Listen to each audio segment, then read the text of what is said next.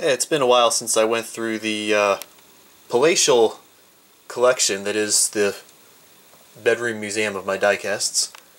Let's turn off on the bottom here. I've got all of my ARCA cars, which I guess technically is probably the largest collection anybody has, considering I made most of these. Yeah, I doubt anybody's going to beat this. I'll swap this out since it's the Daytona track after the race. I'll swap it out for the Xfinity cars or something. And nothing else really is in any kind of order or pattern whatsoever.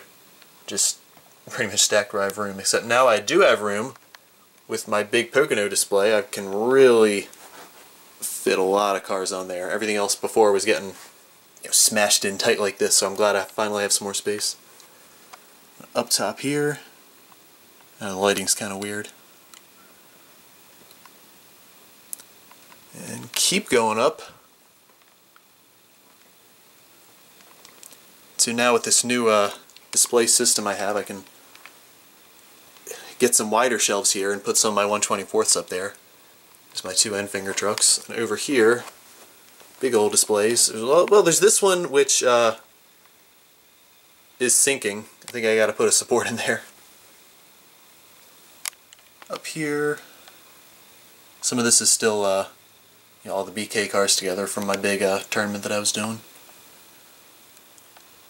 A lot of older stuff up here. Up in the display. And way up top here.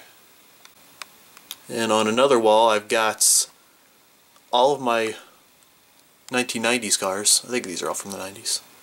An old shot glass display turned on its side. And no order here, just a couple more I didn't have room for. I guess I could put these on the Pocono shelf now. And then the rest of my 1/24th scale cars, they're usually up on a wall, but I'm taking them down because I gotta dust them anyway, so I'm just spreading them out on my bed here. I made the majority of these, didn't make the Briscoe truck, but the rest are the rare ones that I actually hang on to. I build so many of these, but they cost so much to make, I don't really want to hang on to too many myself. Yeah, we're doing alright here.